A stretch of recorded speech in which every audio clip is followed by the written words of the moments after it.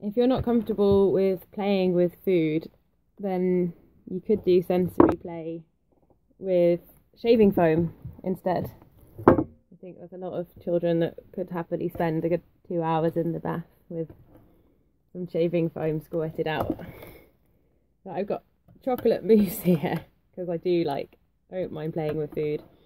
And I think that children can be quite aware of contexts. I am sitting at my table at the moment, but if they were in their bath or on a big mat on the floor or outside, then they can kind of know that there's different rules at the moment to what there might be at the table.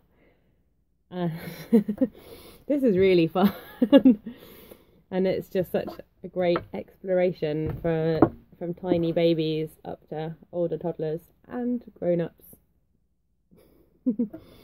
Really using your hands, learning about your impact on the world, how different materials react.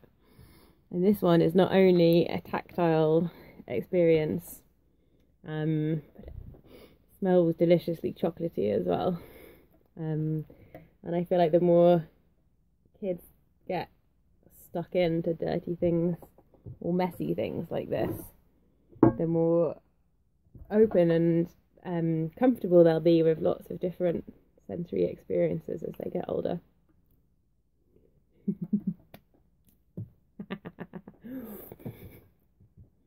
Of course, the advantage of using food things is that it's always going to be really nice and safe on your skin, on your baby's skin, and also if they accidentally eat some, then that's safe as well.